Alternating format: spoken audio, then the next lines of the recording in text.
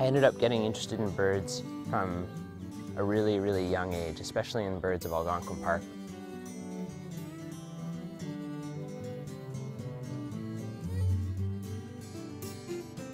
I grew up in Dwight, just outside the park I think my parents moved there when I was 3. Spent all kinds of time in the park looking at birds, especially with my dad, who is park naturalist here for 25 years. So we spent all kinds of time, not only looking for rare birds, but studying the behavior of common birds and when they come back from migration and where they nest and all that kind of stuff. So I just sort of got sucked into it at an early age and got hooked on it. Well, a sapsucker just came in up here. You can just hear it calling there now.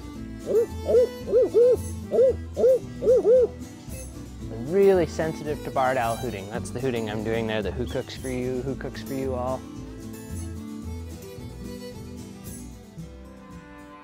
When I was really, really young, I helped Dan Strickland with his research on gray jays here in the park.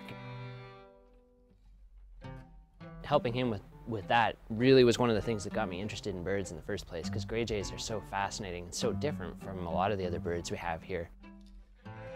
Because they store all the food that they pretty well will need during the winter.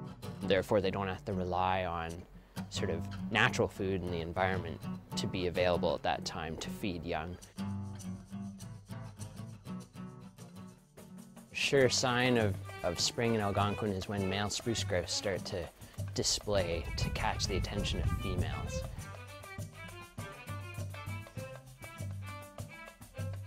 And when they do this, they do these flutter flights where they go up sort of halfway up into a black spruce and they come back down to the ground, they make this noise.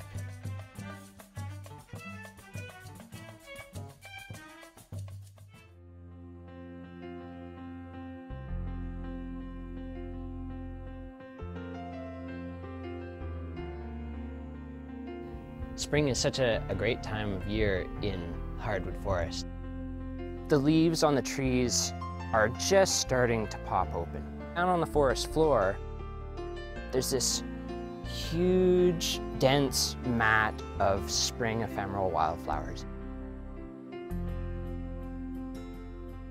So you've got things like trout lily, spring beauty, red trillium, and that's the only time of year that those flowers are in bloom.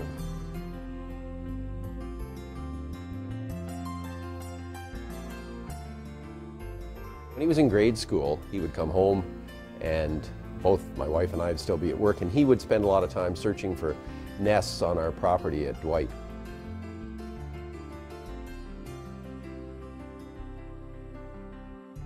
Obviously, he took to this sort of activity at a very early age and became proficient at finding birds' nests, which of course he went on to utilize in his research. Almost all birds' nests that you get a look at are immaculately clean in the nestling stage. And there's a couple of different ways that birds make that happen. One of the most common is that as soon as one of the youngsters is ready to go, so to speak, the adult comes in and removes the fecal sac. That keeps the nest clean, there's no scent there, it doesn't attract predators, that sort of thing. Here, for example, you see a male black-throated blue warbler coming into a nest, moving a fecal sac, and that's good. Dad contributes to house cleaning just as much as Mom does.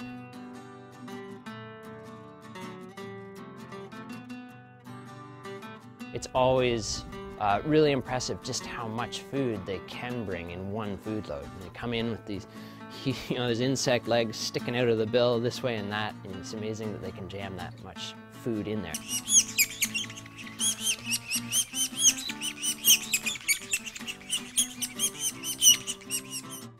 I mean, sapsuckers are fairly large birds as sort of the size of birds go, so it's still impressive, but it's even more impressive when a bird that's much smaller than a sapsucker, like a blue-headed vireo, for example, brings this huge, massive load of insects.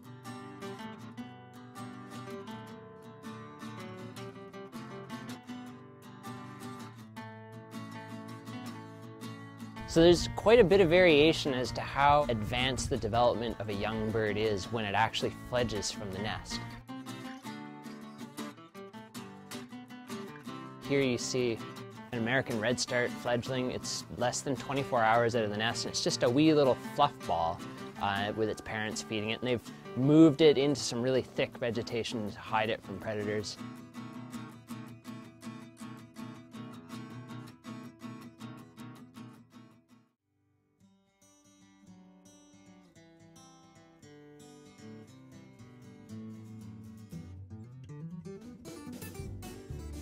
I think that the biggest draw to studying birds is that you can be birding all the time. There's no time or place where you can't be looking at birds. There's no season, there's really no down season. There's always something interesting happening even in the dead of winter. Yep, a juvenile sapsucker has just come into the well. When the hummingbird comes in, it sort of mildly chases it away. It seems like this juvenile hasn't really learned yet that it should be maybe chasing that hummingbird away because the hummingbird's stealing some of its sap. If the adult was here, it would probably be much more aggressive towards that hummingbird. Because you can see right now, they're both feeding at the same time. The hummingbird just left, and it's just gone over and perched in a tree nearby, and it'll probably sit there and wait for its opportunity to come back.